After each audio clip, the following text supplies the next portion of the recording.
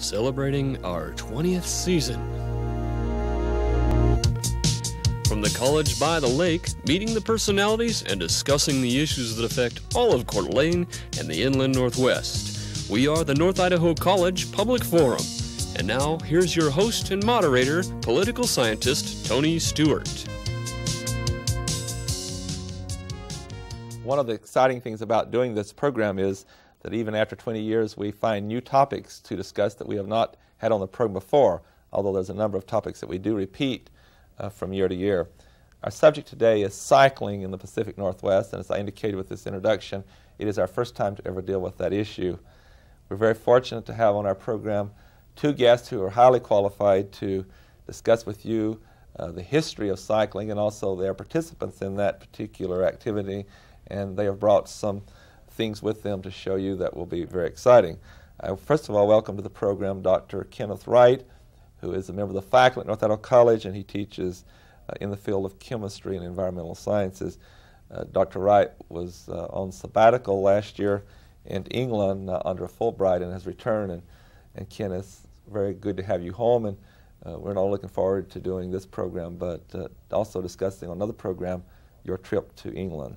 Yeah, I'm looking forward to that too. And I'm also very pleased to have Dr. Richard Smart, who is a physician in Idaho, and he is partners with Dr. Wright in this sport of cycling. And Dr. Smart, thank you so much for coming and being with us. Thank you. And it's always a pleasure to have on our panel our regular panelists, Janelle Burke, who is an attorney in the state of Idaho, and Steve Shink, who is Dean of College Relations and Development at North Idaho College. And I shall ask Janelle to commence the questioning. This is a very interesting sport that you're involved in. Dr. Smart, can you tell us, please, what is rail cycling? Rail cycling is a sport where a bicycle is converted to ride on abandoned railroad tracks. And as so many people know, abandoned railroad tracks go very interesting places. They follow lakes and they follow rivers, and they actually came before the roads when we settled the West. And it makes for a water grade climb. In other words, there isn't any steep grades, and you can carry a lot of weight on your outrigger, and you go places nobody gets to see, and you travel much further in a day than you would backpacking. So it's sort of a way of getting into the backcountry without having to walk, right? You pedal. Exactly. We've seen just about every type of wildlife from the rails, and it's quiet. Most rail vehicles are noisy, and these things are silent, and we can come right up on.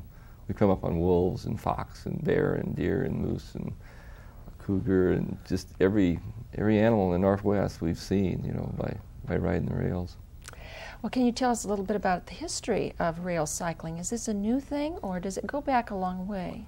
It goes back a long ways. It goes back into near the Civil War. When I patented my bike in 1980, the patent search went back into the 1880s. So the people I actually competed against were from 1880 up to about 1918. Although in 1931 there was one fellow that made a bike that rode on one rail, which was really unique. It had a real wide front wheel and you had the balance. So just like people have always had sort of a fascination with the rails, people have always had a fascination with riding on some kind of an apparatus that would get them down the rails other than a train. Is that correct? That's exactly right. Some of the early pedal-powered vehicles and hand-powered vehicles, they were called velocipedes. And actually, the way those came about is that there was a fellow, I think there was a farmer who worked part-time in a small town, I think it was in the Midwest, and he would ride he wanted to be able to ride on the rails to town, and so he invented a machine that he could do that, and that was one of the very first pedal-powered rail vehicles. And then the railroad bought his idea, and he sold a lot of them. And actually, he's prevented a train wreck and so he almost became a local hero. And so human-powered rail vehicles have had a beautiful history in the railroad. Most people are familiar with the pump car that you see on cartoons and many times. It's part of our heritage. And the velocipede was a machine you pulled and pushed, and it's a real heavy machine. Now this is a real light machine, and these particular type were were not used a great deal by the railroad, but I've read where they kept them in the baggage car, and if the train would break down, the brakeman could ride to get help. They also used them for track inspection. But they weren't very track-worthy compared to the real heavy machines. And so I wanted to kind of bring them up to modern-day standards, and that's what kind of inspired me. I wanted to see what I could do with some technology with an old art, and I have some fun at the same time. Yeah, and have a lot of fun. It's more fun than inventing a can opener. You know, you get out and ride and enjoy yourself. So. Steve Schenck.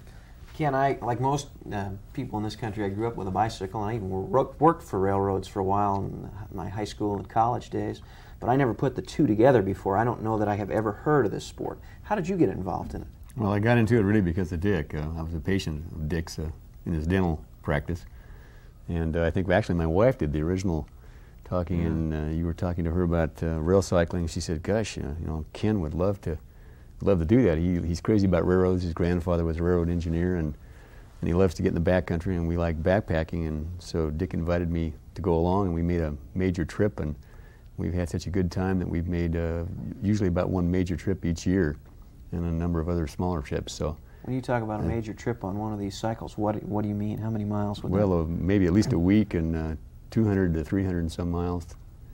I think our longest trip was 350 miles in 11 days in northern British Columbia. Were you cycling before you got into rail cycling? Yes, I'd so the did a lot of bicycle riding. Are there others of you here in the Coeur d'Alene area, or are you two it? Well, we're pretty much it. I patented the bike, and I'm very cognizant of that these can be used in the wrong manner. And I've talked with railroad people, and I'm very careful with this. It's something that even abandoned tracks are privately owned, and I've ridden on railroads where I was asked to go back to West Virginia and display or to demonstrate the rail cycle as a possible tourist ride in the state park system. And I've done that type of thing. And I think there's more and more branch line railroads that are being developed in the country that are kind of offshoots of the main line. When you have a railroad like some of the old railroads like Great Northern, Northern Pacific, Union Pacific, Milwaukee, well, then they consolidated. Most people realize the #1 railroad in the Northwest is the Burlington Northern. And a lot of the branch lines that go to maybe a little town with a grain elevator, they're not making it. And either they abandon them and tear up the tracks, or they actually sell it to a smaller railroad company who can run it with more profitability. And the small railroad companies will be easier to work with, and I think they'll be probably in favor one of these days of having this rail cycling used on days of no rail traffic. I'm talking about a short line, like a dead-end line, to make sure that there wasn't any trains. But it would be a beautiful way to utilize a resource that's already there. You don't have to pave railroad. Bicycle paths need a lot of maintenance. You get asphalt that has to be patched, and actually a railroad track, you can let it just sit there for 25 years, and it's a wonderful pathway for bicycles. And my goal, hopefully, before I'm gone, would be to have that happen and have some of these small railroads be able to utilize that. These bikes are not, I have never, when I built these bikes, I never wanted anybody to ever go out and ride active, busy railroads. That's crazy, but it's a good way to utilize seldom used track and abandoned track. And the railroad companies need to know that this can happen, and it doesn't require, they're worried about liability. They get so many lawsuits from automobile accidents on grade crossings, and they're almost paranoid of the idea of anybody, whether it's a hobo riding one of their boxcars or whether it's somebody out on their tracks. There are a lot of people get killed, a lot of people get injured, and it's going to have to happen with a lot of understanding, because there's still a long way to go, and we're kind of the start of a whole new type of recreation. It may never happen, but I would like to share this. I'd like to have people be able to enjoy it like I do. Dr. Smart, what we'd like to do on this program is to have what I call visual aids for our viewers, and I know they'd like to see some photographs that you have brought with you to show the kind of places you've been and what it looks like. And if you'll take us through these photographs, the first one is up on the screen now. Okay, this is several years ago. This is on the Milwaukee Railroad, which is a transcontinental railroad between Seattle and Chicago. And it was abandoned in 1980. And you can see there's starting to be some rock slides. As soon as it's abandoned, Mother Nature starts to take over. And I'm on an outing here with my children. And the boy that's furthest down the track there in the orange hat is right now graduating from George Washington University. So you can get an idea how long ago that was. And they're clearing the track so we could make it through on a little Sunday excursion. So you do have those times that you have to stop and clear the way that you're going. It's not just automatic. Right. We actually could have wheeled the bike through that, but it was kind of fun to clear the track, so we made it a little easier. So we just, but it's actually, you know, it's nice to have the clear track ahead. So. Right. I was thinking a minute ago when you were talking about that was a problem. Here's your next photograph. Okay, this is a trussel in Idaho. This is one of the high wooden trussel, which is over 200 feet, which becomes quite spectacular when you ride across something like that. Yeah, there's some danger to this sport, isn't there? You have a lot of places where you have heights and you're going over really rough terrain. Yeah, this would be an area that I'd promote. You know, when I talk about promotion, I'm talking about trying to get something set up in a safe place with people who, with safe operation and no big tall bridges, so that all people could be accommodated. But it would be kind of fun if people could just go out and have adventure without worrying about being sued and all the problems that with having fun are all about. But I don't want I don't want people to think that this is for everybody, because it isn't. But we feel very safe because we've ridden about 15,000 miles on the rails, and we have a feeling that you get from experience. Right, here's another shot of one that's where it's a high pass going through. Do you ever come to places too where the rails are completely out and you have to carry your bike on those, or do you scout out before you take a particular trip? There's a lot of times that we come to dead ends where there's rocks, or there's a mudslide, or there's huge trees, or there's brush, or there's there's every obstacle is there. Once I rode along the Pend Oreille River, and there was thousands and thousands of caterpillars on the track, and it got like glue in the guide wheel system, and it was just gooey, messy. I mean, there are all kinds of interesting obstacles, but I'm an adventurous soul, and I really enjoy the obstacles. That's one of the more fun parts, is because you're away from you don't know what's around the next curve, and that's what makes it fun. I would be, if I was an old timer, many centuries ago, I think I'd be an explorer, because I like that. Well, you're a little bit of a clown too. I think this is a shot of you, isn't it, here, Dr. Smart? Right. This is in Montana Canyon over on the Milwaukee. That's on 16 Mile, which is the section of the Milwaukee that was probably the prettiest, maybe a tie for the prettiest with the area around Avery. But they actually had open observation cars on the passenger trains that they would put on down on the Missouri River. And then they would let all these hundreds of people out on that open observation car, and they would guide them through this beautiful canyon, which is just spectacular. And we got to have our own guide. It's very isolated. It's much like Avery area. I think that photograph was real powerful because it shows the freedom, and you're really enjoying yourself. Oh, it's a wonderful feeling. You just want to, well, you can tell I don't have to say a whole lot when you see that picture. Yeah, that's one of those times when a picture's worth 1,000 words. Here's another nice photo. These are my middle-born son and my youngest son, and National Geographic has come out to film us, and we're down by Harvard, Idaho, and he looks pretty serious there. I think he just doesn't want to screw up when the cameraman's on him, Yeah, that wasn't too long ago that they came to do a story about what you're doing.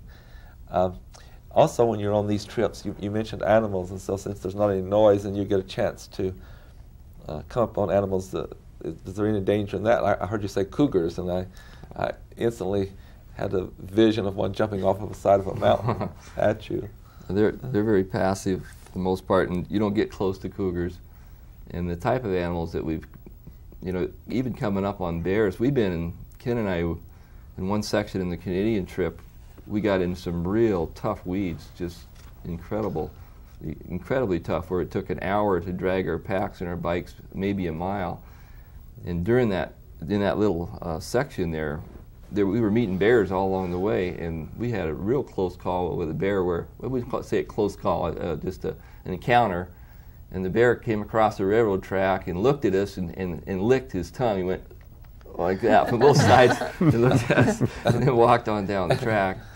But black bears, we saw like 12 or 14 on that trip, and from close range there. I think bears have a bad rep.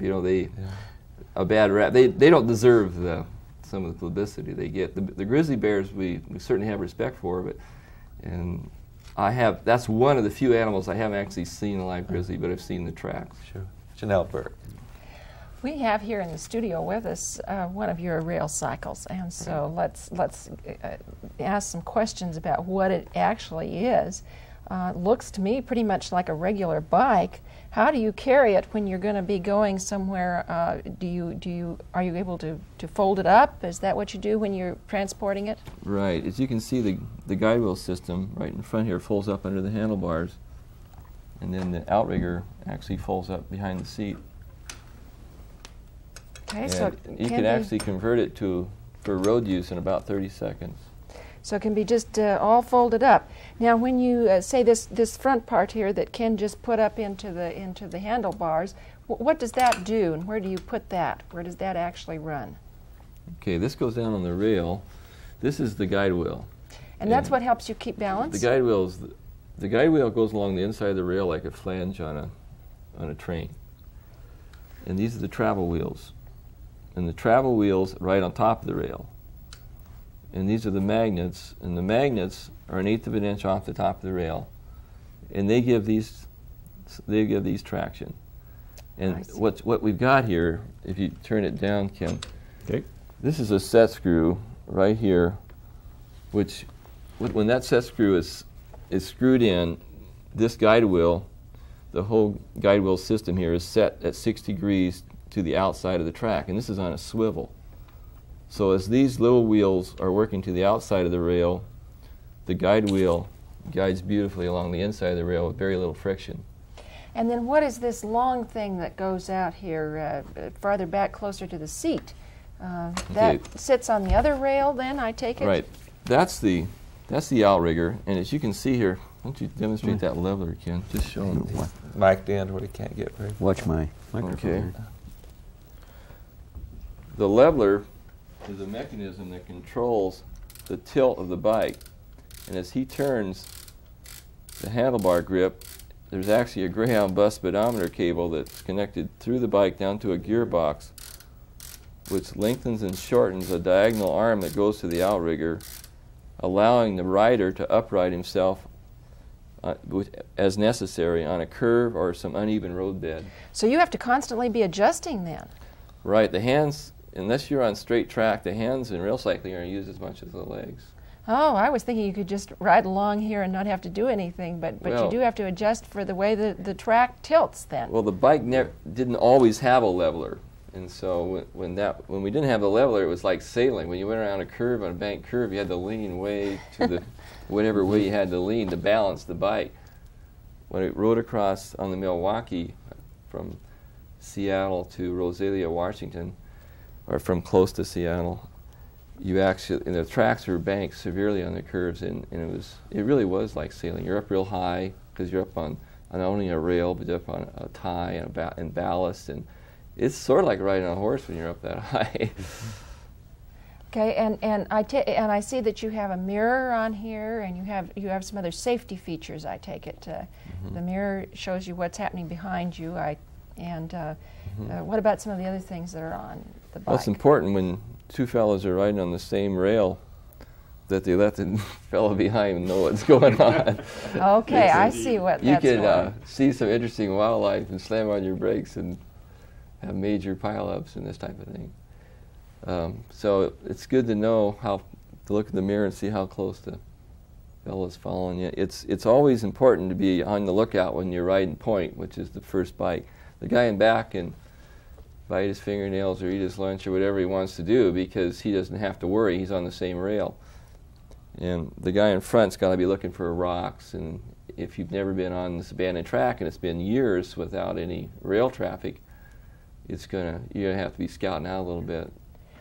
Now I have a question, Ken. When you come to a place where two rails are knit, what happens then at that point? Do you feel a jolt? Where two rails come together? A track joint. Yes, track joint. Most of the track joints are pretty smooth, really. You sail right over them with no difficulty. If there's a gap, and sometimes there'll be a gap, maybe half an inch on maybe the worst, you'll feel that on the outrigger. You'll feel the outrigger wheel just kind of bump a little bit. This part rides pretty smoothly over that. It's only when there's an obstacle really on the track, like a rock or a stick or a cow pie or something like that, you have a serious problem. Now, how else do you keep your balance beside adjusting the outrigger? How else do you keep your balance? Is it the same procedure as you would with a bicycle, or do you need to have a little better balance than that, too? No, you really don't need to have better balance. Anybody that can ride a bicycle can, in theory, ride one of these because you don't need to balance. The outrigger does the balancing, and if you lean, since the tires ride on the right-hand rail, if you lean just a little bit to the left, while the outrigger takes that force up. If you lean really hard to the right and you don't have enough weight on the outrigger, you can tip off the rails. And I did that one time going about 12 miles an hour, and it was very unpleasant.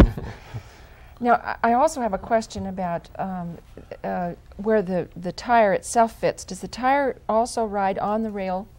Yes, the tires, both of them, ride right on top of the rail, and that's the key, and that's what Dick developed so well in his research and development work, was to figure out the guidance system. This is really the key to the whole machine. Mm-hmm. And because the idea is you've got to keep that front tire on the top of that rail. And Dick found that if the front tire stayed on the rail, why the back tire tended to follow.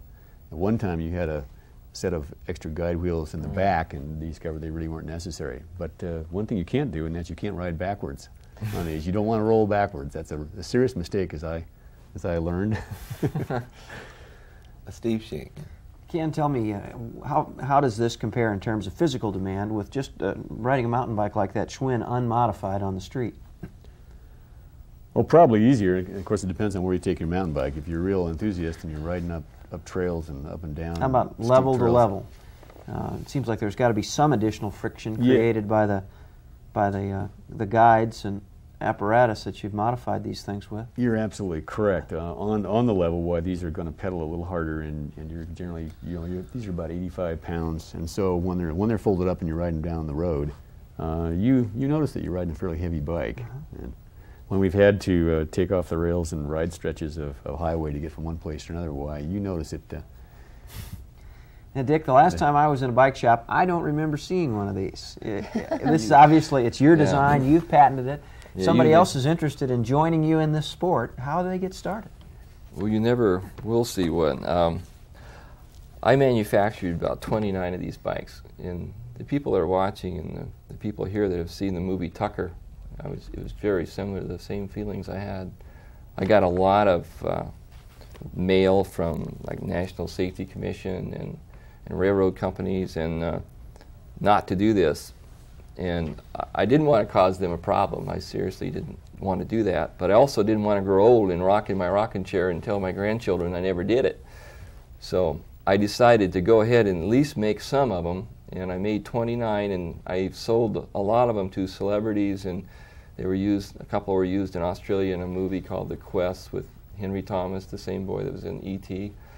And some of the people that bought them it concerned me a little because they were people who really didn't want to ride them. They were more as a conversation piece. And I wanted to hear the stories about where they've gone. Maybe I want to go where they went, and that didn't really happen because not too many people who had the time, the people that had the time didn't have the money to buy one, and so it got to a point where it was going to interfere with my life, and I'm very happy being a family dentist, and I'm really involved in dentistry, in organized dentistry. And so I had to make some choices. So I did make enough that it satisfied that need to manufacture something. And I didn't make enough to get myself in trouble with the railroads. So I feel I've accomplished my goal, and some of the greatest moments in my life have been on the rails. I mean, I go to bed at night sometimes and put my head on the pillow, and I think about some of these excursions, and that's how I drift off. You know. What roughly is the cost? If somebody contacted you today, would you make and sell a bike? And no. No. All right. Well, not without some work in the area of apprenticeship. I would like to know more about the person and see if they're genuinely interested in the sport and using the bike in the right manner. And if they satisfied all that criteria, then I probably would agree to work with them. But it's not something I just sell to a person that called up and asked about it. Ken, do you need to be a little bit of a mechanic when you're out on these? Do you have some breakdowns? Is maintenance of the bike kind of a critical factor when you're on a long trip? Well, I've never seen a mechanical device yet that didn't break down, and these certainly are no exception to that. Yes, it certainly helps, and Dick's of course an expert mechanic on it, having developed them, and I like to work with automobiles and bicycles and bike tools. So we do our own repair work, including frame straightening on some of our trips where we had a major accident at high speed and bent the frame. Derailment, we used to call those. It is a derailment. That's exactly what it is. So yes, you need to, and we have there's a tool bag here on the back of the bike. I don't know if that showed up in the previous video or not, but there's a tool bag that we carry along. I might add that some of the astronauts have ridden these bikes, and Joe Allen, who wrote Entering Space, he made a comment in this book where he wrote a little passage that said that many of the things in this book about space and being in the shuttle are not nearly as hard as riding the rails. There is a little knack to it, and just about anybody can ride it on straight track or relatively straight track. But there's an art to it or some skills involved when you're riding in mountains and changing on switches. You can ride through most switches without getting off. And switches are locked, and the trains have to stop, and the brakeman usually has to throw the switch. But Ken and I know how to take these switches where you can slow down and make these little maneuvers to get through the switches. And we actually challenge each other to get through the various configurations of switches, which makes it fun. So we get a little competitive, but it's all in fun. We only have a minute left. Very quickly, could you identify, are there more rails that are available that have been abandoned in the West, or are they all across the United States? They're all across the country. They've taken out thousands and thousands of miles of them, and it's the sad part of the sport is that I'll take somebody out to an abandoned track, and there'll be some truck there with the rails being loaded and the ties. And I've got to interrupt. I'm so sorry. We're out of time. I want to thank both of you gentlemen. It's been one of our most interesting programs. It's fascinating. Thank you for being with us. Ladies and gentlemen, I know you've enjoyed this program. I invite you to be with us again next week at this same time when we will discuss what we also believe to be a very interesting subject. Until then, please have a good week. I am Tony Stewart. The North Idaho College Public Forum was videotaped live from the studios of Telemedia Services on the campus of North Idaho College for viewing at this more appropriate time. We invite you to join us again next week for another all-new edition of the North Idaho College Public Forum on this public television station.